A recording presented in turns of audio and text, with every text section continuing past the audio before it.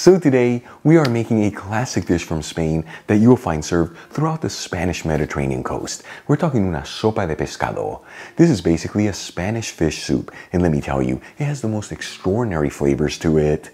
It's very easy to make, and it's all done in just 30 minutes, folks. This is a foolproof recipe, no tricky techniques, no special equipment, just honest, clean cooking that packs a ton of goodness.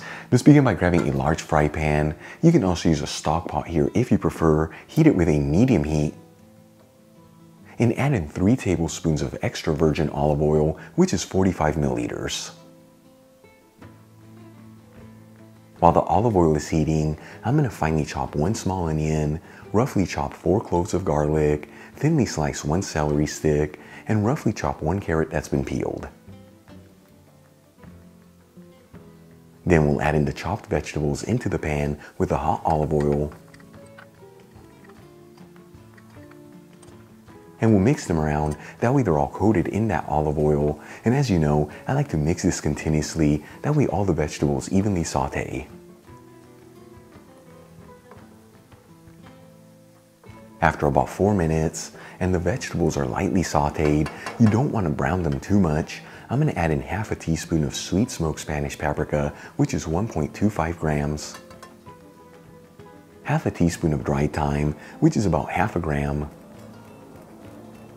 And we'll season with a kiss of sea salt and freshly cracked black pepper.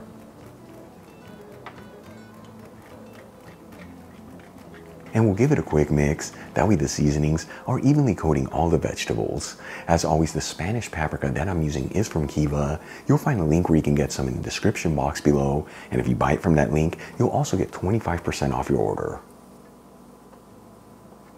Then we'll add in 4 cups of fish broth, which is about 1 liter. You'll find a link where you can get the Spanish fish broth I'm using for this recipe in the description box below as well.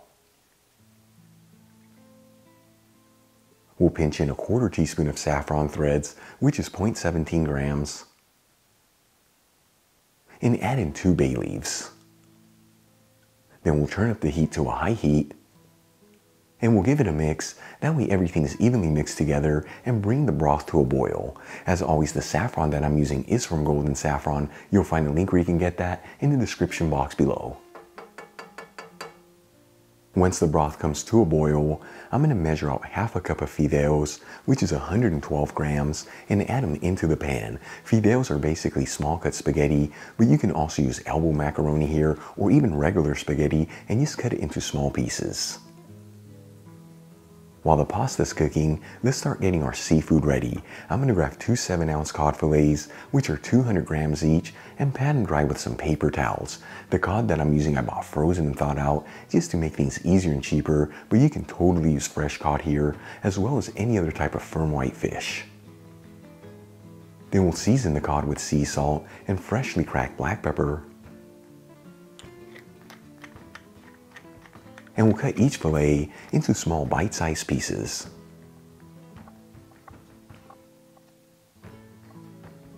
And we'll do the exact same thing with 12 raw jumbo shrimp that have been peeled and deveined, but without cutting the shrimp.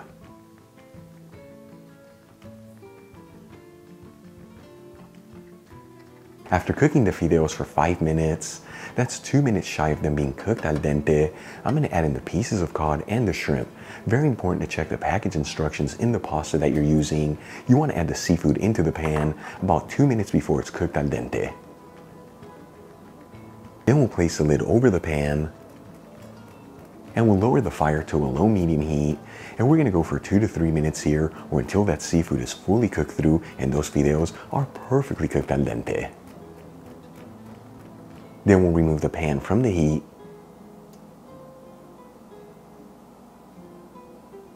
and transfer some of the soup into a shallow bowl.